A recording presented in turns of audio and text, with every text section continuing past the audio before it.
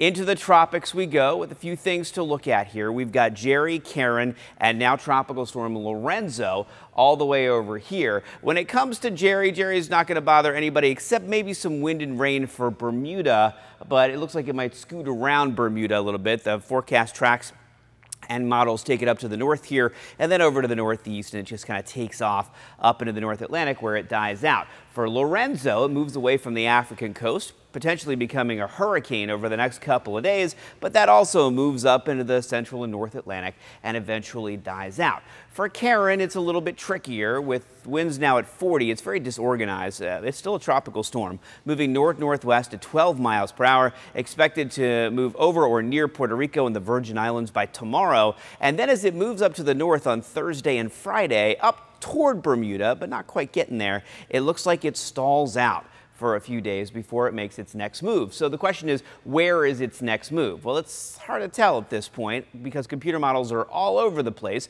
There are some models that have it kind of scooting around off to the northeast, but there are models that have it moving over to the west a bit, some even pushing it all the way down toward Cuba and scooting past that through the Florida Straits. So here's a quick look at what happens. It starts to move north over Puerto Rico, over the Virgin Islands, and high pressure builds into the north and blocks it from continuing to move north, which is why some computer models have it forcing its way over toward the west a little bit. So we'll know a lot more by Thursday and Friday of this week as to where Karen is headed.